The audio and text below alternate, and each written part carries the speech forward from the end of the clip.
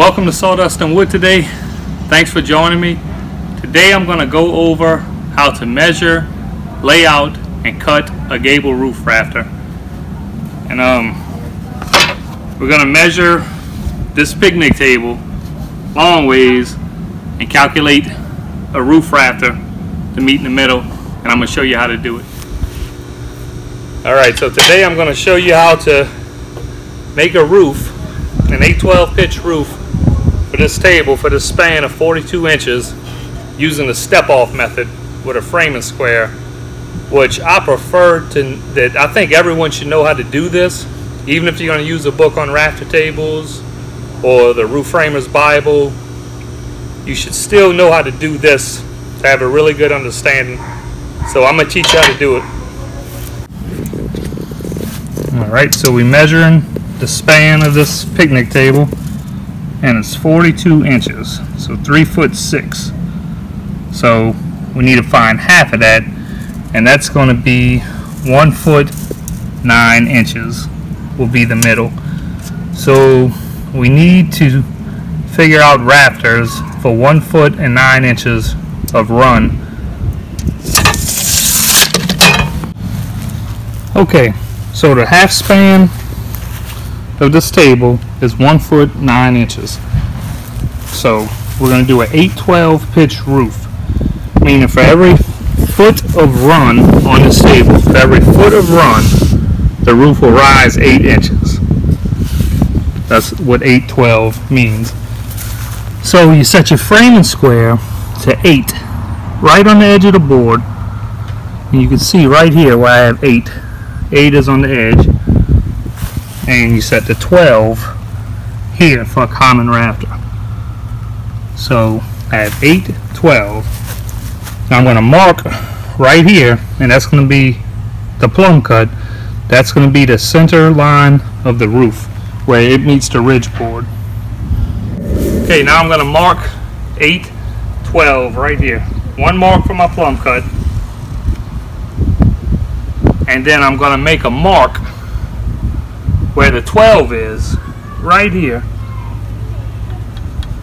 on an angle. Okay, so I made a mark where the 8 is, and now I've come to the 12 and I got a mark right here. So this is going to be one step off. This is 1 foot. Alright, so there's the plumb cut. Here's my next mark where the 12 was. So now what I want to do is get 8 and 12 again and get lined up right on this mark. Get my framing square to 8 and 12. Get right on this mark.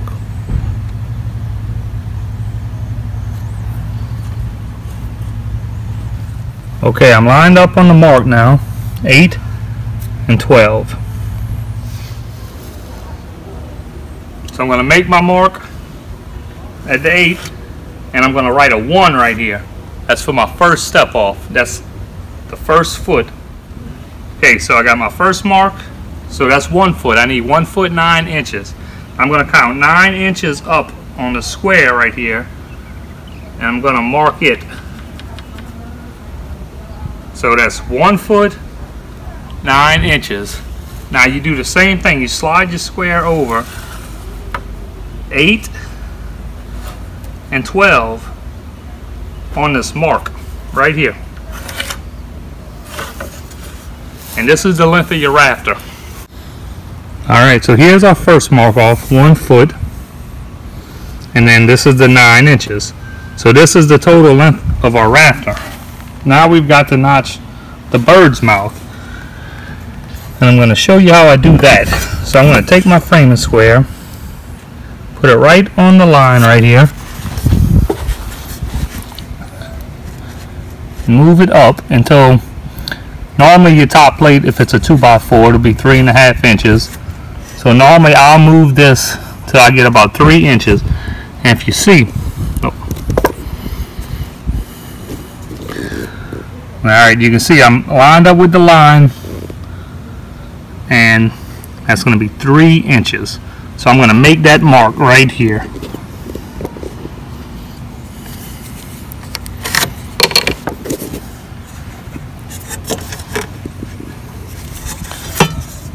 and that is the bird's mouth, and that's where the rafter is going to sit on the wall. Alright, so I got my step off. So I got the 1 foot and the 9 inches. This is my bird mouth, so this is sitting at the end of my rafter right here, the top plate.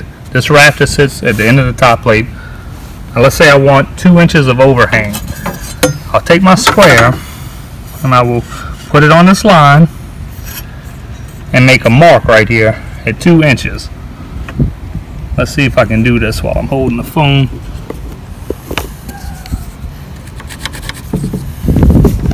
Alright, see I put my mark right here. Now I'm going to take my square and I'm going to go 8/12 again.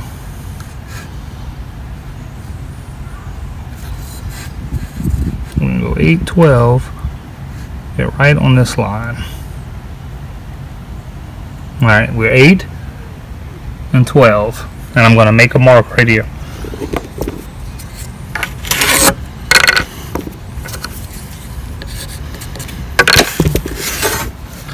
Okay, I got my mark now, and this is going to be my 2-inch overhang.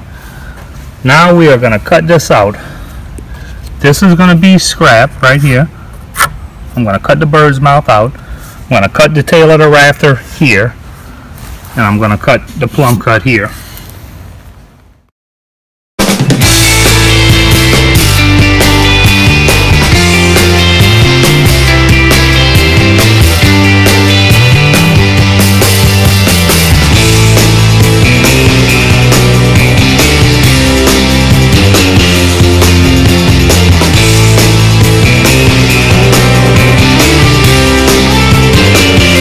Alright, got my first rafter cut.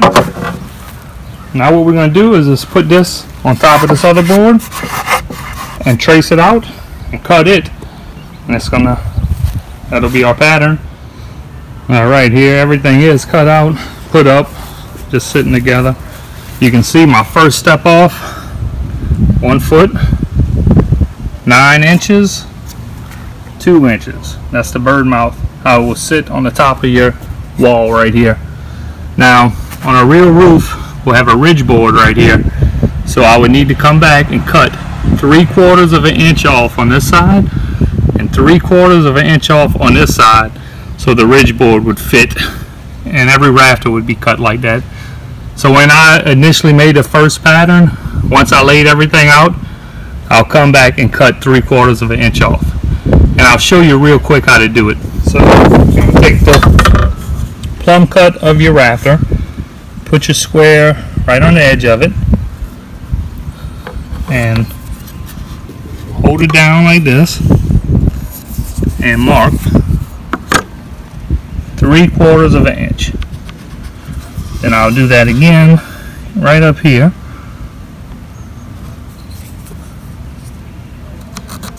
Okay, so I got 12 lined up and 8 for an 8/12 pitch roof, and it's on both of my marks. So I would draw a line right here,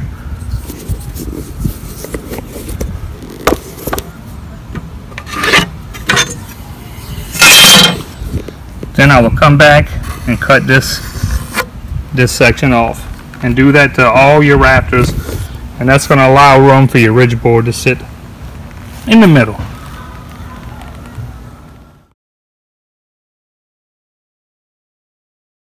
Thanks for watching. I hope you understand how to step off rafters using the step off method with a framing square.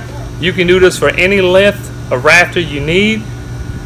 When I built my shed, I did a 6/12 pitch, and I had an 8-foot span. So I took half of the span, which was 4 foot, and I'm going to show you the rafters real quick. That's a 6/12 pitch, 4 foot. 8 foot total, 4 foot in the middle. Thanks for watching. Please subscribe, hit the like button.